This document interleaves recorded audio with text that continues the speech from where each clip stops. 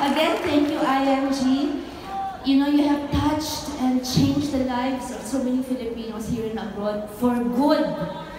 Talaga namang, when you have the best intentions for your kababayan, the good will come back to you. And I would like to say a very special good evening also, bukod po sa inyong lahat na napakagaganda at kagagwapo. At dati like ko sinasabi, susutin ko din yan. Mga bukas po, magbabackless ako. Ayan. I'd like to say a very special good evening and thank you to Mr. Noel Arandilla, sir. Good evening, sir. Hi, I'm Sharon. Mr. Bart Borja.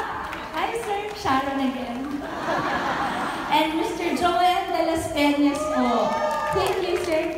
Sharon. Cuneta-Pangilinan. Byuda din, di na bale.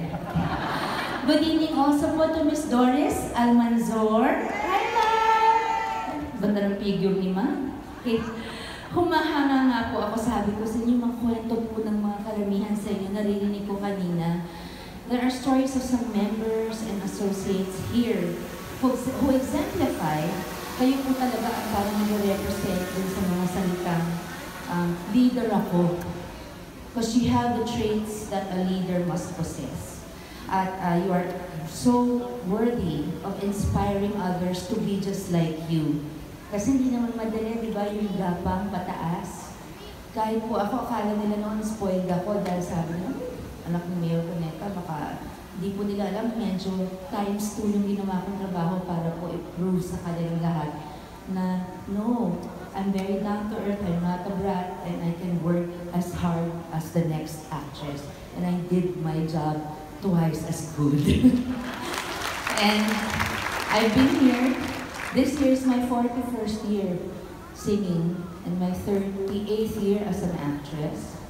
I'm still here. And I'm very honored to be with all of you heroes and champions tonight.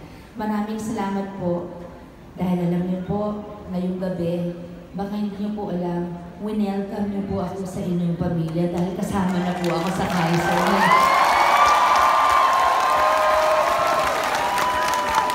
Kaiser po, of course, it is our lifetime partner in healthcare. At mabuti naman healthy ako. Hindi lang ako payat, healthy ako. Nung araw kasi healthy lang, healthy looking. Tumataas ang presyon, gano'n na hindi na. Kaya sabi nga po ng kanta, may Kaiser, kahit maputi na ang buhok ko. Para